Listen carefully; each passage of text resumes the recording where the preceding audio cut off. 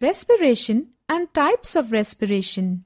In this chapter, let us learn about types of respiration and process of respiration in humans and various animals.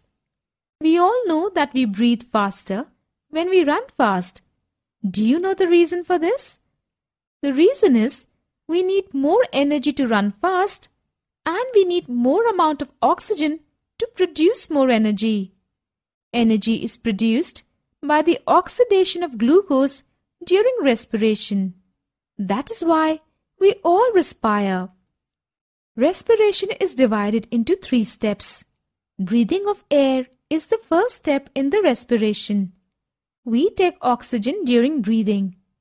Transportation of oxygen to various organs is the second step in respiration. The third step in the respiration is breakdown of food by oxygen to release energy. The process of breakdown of food in the cell with the release of energy is called cellular respiration. Cellular respiration takes place in the cells of all organisms. Based on the oxygen requirement, respiration is of 2 types, namely aerobic respiration and anaerobic respiration. When breakdown of glucose occurs with the use of oxygen, it is called aerobic respiration. In aerobic respiration, glucose is broken down into carbon dioxide and water. More amount of energy is released during aerobic respiration. Food can also be broken down without using oxygen. This is called anaerobic respiration. In anaerobic respiration, glucose is broken down into carbon dioxide and alcohol. Little amount of energy is released during anaerobic respiration.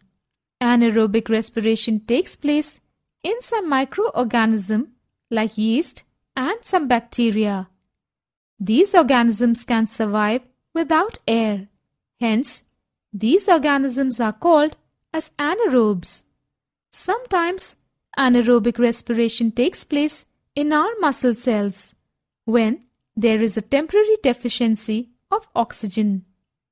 During heavy exercise like fast running, cycling, walking for many hours, or heavy weight lifting, the demand for energy is high, but the supply of oxygen to produce the energy is limited. Then, anaerobic respiration takes place in the muscle cells to fulfill the demand of energy.